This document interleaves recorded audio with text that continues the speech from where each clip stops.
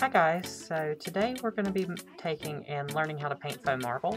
I'm going to be using this canvas here, but you're going to put your marble on top of whatever you choose to paint. Like I said, this is just a cheap little canvas from the Dollar Tree, and you're going to need a paper plate to mix your colors in, if you choose to mix your colors, which I'm just doing white, gray, and black.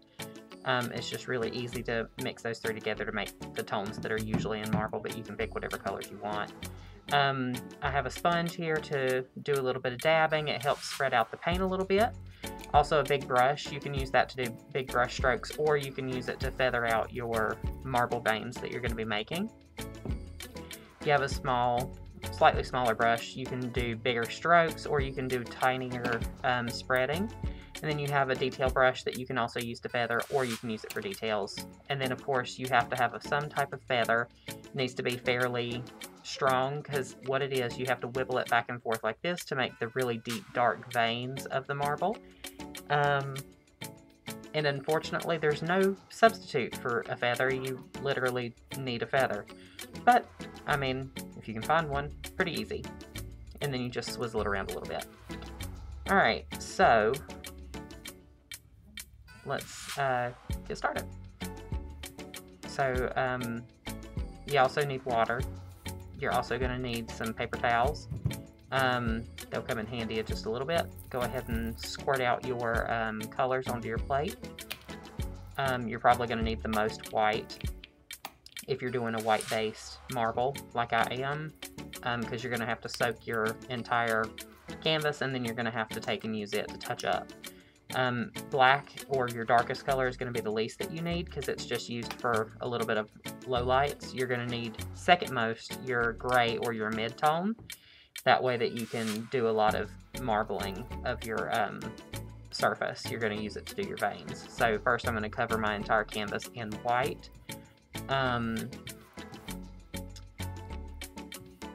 Honestly, it's easier to do this if you're working on like a surface. I like to do it on like tabletops or countertops. It just works out a little bit better to do furniture or something like that. Canvas has a texture, and so it doesn't take very well to marbling. You're still going to get the same effect, but the texture difference is going to be noticeable. But if you're doing a tabletop or something, you'll want to seal it with resin or something so that it doesn't get scratched or scuffed off. So now I'm going to mix an even lighter tone of this gray, because it's just a tiny bit too dark. We'll get to using the actual dark gray in just a second, but you want to start with something lighter, because this is all about doing layers. You're going to want to start with your lightest gray, and you're going to want to take and pick a direction that all of your veins are going to go. You do not want them intersecting with each other. They need to run fairly parallel, even though they're branching off. Think of like lightning. It's going to go basically the same direction. And for this first layer, you're not going to need it to be super like squiggly or anything like that, because you're basically going to pat all of this out, and it's going to blend in and just make a shadow on the surface. And you're going to keep doing that until it looks nice and soft. It's going to give you a grain line for your marble.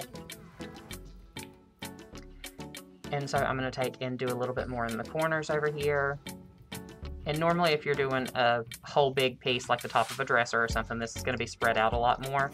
But I'm trying to show you that you can do multiple veins on a small surface.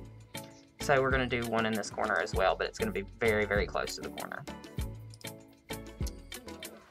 Alright, so you're going to go in with your slightly darker gray, and you're going to basically trace right back over where you just tamped out those lines. And you're going to do the same thing as before. You're actually going to be blending these out as well. You just want to make sure that you're extra quick with this, because the slower you go, the quicker this stuff dries. And so the more it dries, the harder it is to work and move. But you're going to want to make sure that you're getting this out. Like I said, the whole thing is just layers. You want to make sure that you get all of your layers in there, and it's going to slowly build up and turn into marble like you've seen everywhere else before. Just a little bit more, and that one actually dried on me a little bit, so I'm going to take some of that lighter gray, and I'm actually going to go over the top of it again, and that's going to help soften that back up.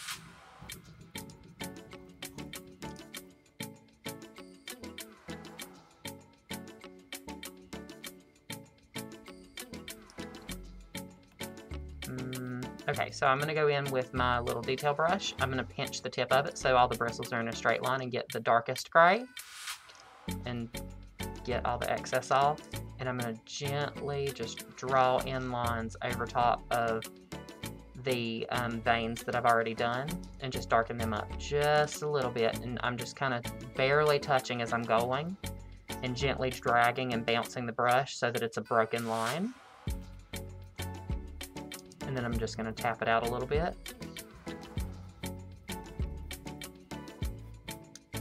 And you can always take and drag your sponge too to give it more of a streaky look, because as we all know, stone is a natural thing, so it doesn't always follow that perfect bouncing motion that we give it.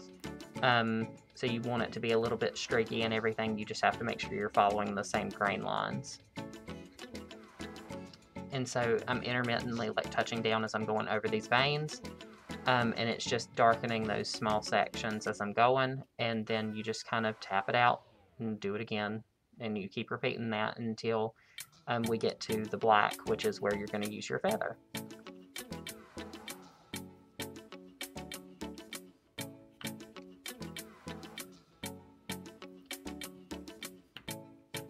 Okay, so my beginning part of my vein over here is just a little bit dark, so I'm touching it up with a little bit of white. I should have used a lighter gray instead of the white. That was my mistake, but I'll go back over it with a little bit of gray in just a minute anyway to darken it back up. But that way that it's not so bold.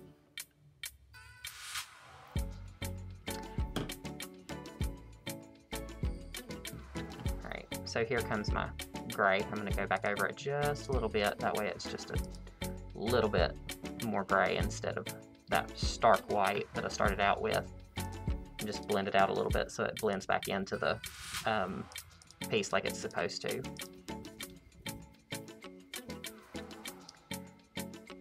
Alright, so now where you're going to get your feather. This is honestly the hardest part. I recommend practicing on like a piece of paper or something until you've got it right. Get all of the excess paint off, and then you're just going to touch it down and you're just going to gently wiggle it back and forth, roll it between your fingers. And it's going to give you those natural, like, thick and light streaks through it that's going to look like marble. And once you get really good at this, it becomes just a little bit easier to get done. It takes a lot of practice to get it just right. Otherwise, it's kind of going to look like a bunch of squiggly lines. You just want to, honestly, be a little bit messy with it. Just try to follow the grain lines, because if you go outside of it, it'll make it look a little strange. But once you've done that, you're going to take and grab your brush, and you're going to get some of the gray and get it nice and mixed in there, and then you're going to want to get all of your excess out, because what you're going to do next is you're just going to dampen down this entire thing so that it doesn't look so bold. Now, if you want a really bold marble, then you can keep it just like it is. But it's just a little bit too much for me, so I'm going to actually dull it down just a little bit with this gray.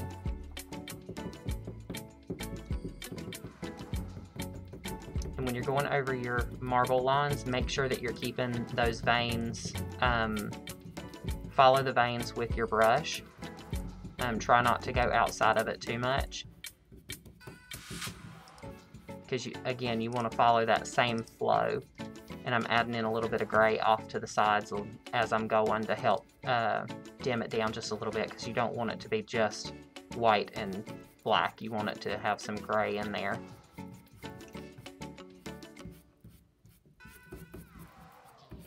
And like I said, this can get a little bit messy, but the end result ends up being worth it.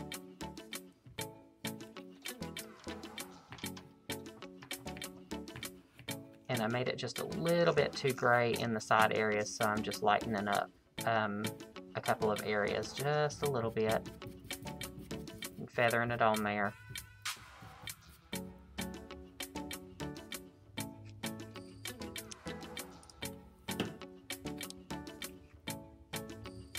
Grab my little detail brush, add in just a couple touches of the black, because I ended up erasing most of the black. And I did want a couple of small dots where that darkness has come to the surface.